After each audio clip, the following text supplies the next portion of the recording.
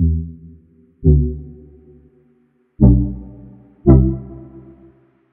what's up guys, I'm Hop. Thanks for tuning into TFBTV.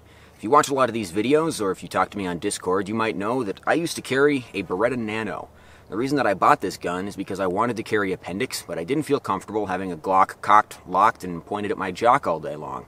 The Beretta Nano is a very comforting gun to carry appendix because it's got a very long, heavy double-action trigger pull. However, after I'd been carrying it for a while, I realized that was not a logical fear, and I actually bought and switched over to a Glock 43. Once again, my unfaithful heart is tempting me towards a new handgun purchase, and I gotta tell you, there is no way it's going to be a single stack like a Glock 43, Beretta APX Carry, Springfield XDS, Ruger LC9, or anything in the Car Arms catalog. Sorry, Chief. The fact of the matter is that single-stack handguns are entirely obsolete for two big reasons. Let's talk about those now.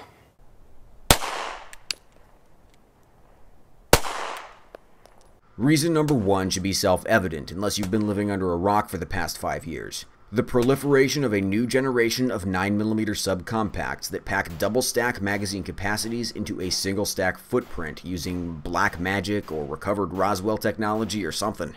The SIG P365 got the ball rolling by cramming a 10-round flush-fit magazine into a gun the size of a Glock 43, which has a standard capacity of only 6 rounds.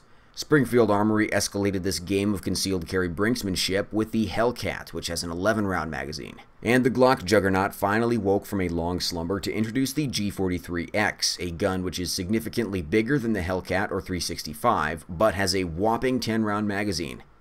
Oh, hang on.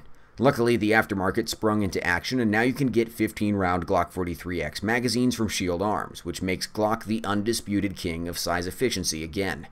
They just needed a bit of help to get there. James has talked a few times in the past about gun math, and what he found time and again was that single-stack guns cannot compete with double stacks in terms of size efficiency, which is a function of capacity versus size.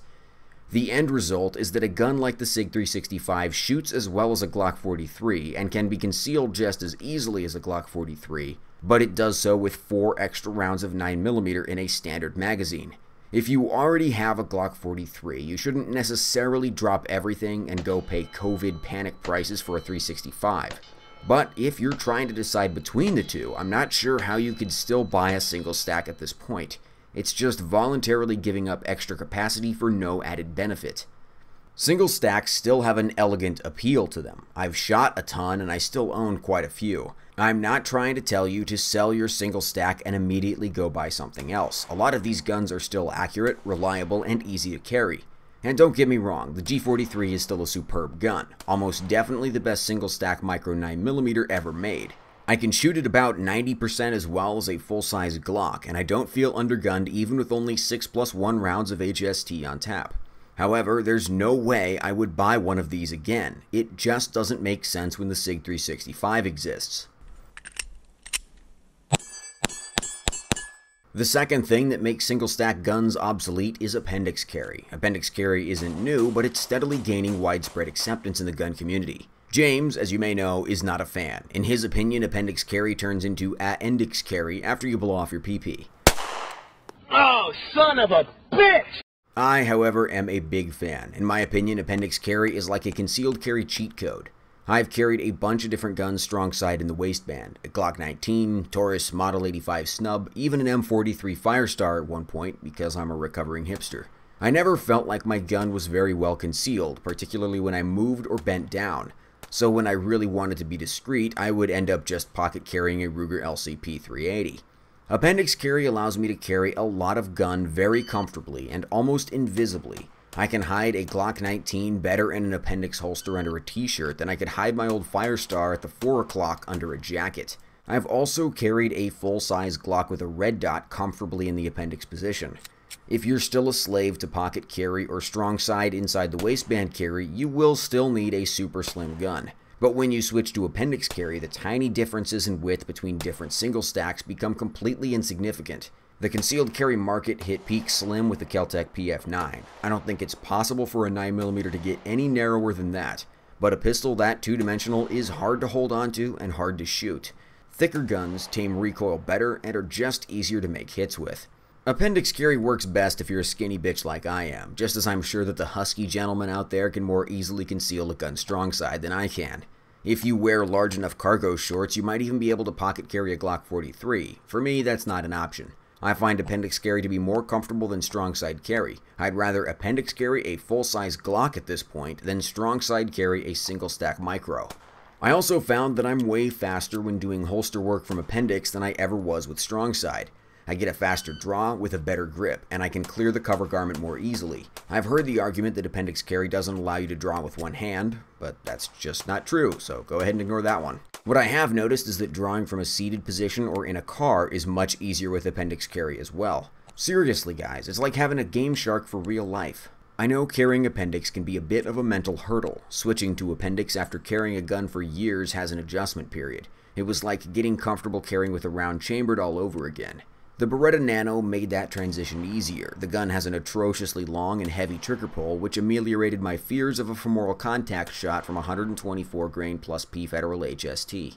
The Nano is kind of a shitty gun though. I can't shoot it as fast or as accurately as the Glock 43, and it's actually a little bigger. If you don't feel safe carrying appendix with a round chambered using a quality Kydex holster, ask yourself why. I don't think carry positions or heavy double action triggers are a good substitute for safe gun handling practices. I carry my Glock 43 in a pretty basic Kydex holster, and if you're observant and careful, appendix carry shouldn't be more dangerous than any other method. Since I started carrying the Beretta Nano appendix, I have completely stopped carrying strong side, and I've also completely stopped pocket carrying my Ruger LCP. Appendix carry gives me faster access to a bigger, more powerful gun than when pocket carrying, and it's more comfortable and more discreet than carrying the same size gun at 4 o'clock IWB. I can still see the argument for pocket carry or belly band carry depending on the dress code you have to work with. That's not an issue for me. I don't tuck my shirt in because I'm not a Mormon. So that leaves me with one question. What do I upgrade to? I'm leaning towards the G43X over the SIG 365 because I'm a diehard Glock fanboy. But then again, if I have to buy aftermarket magazines and an aftermarket mag release in order to make the G43X competitive, does that still count as brand loyalty? The alternative is to just sack up and start carrying my Glock 19. Instead of buying a new gun, I could get my Gen 3 G19 milled for a red dot and really take myself into the 21st century. I don't know, that might be too much innovation all at once. Let me know what you think I should do in the comments. Thanks for watching, guys. TFBTV is supported by our sponsors Ventura Munitions and Top Gun Supply. We really appreciate their support. We would appreciate it if you would check them out. You can also support us directly via Subscribestar and Patreon. There are links to both of those in the video description, as well as a link to our Discord channel, which is where all the cool kids hide from their daily responsibilities.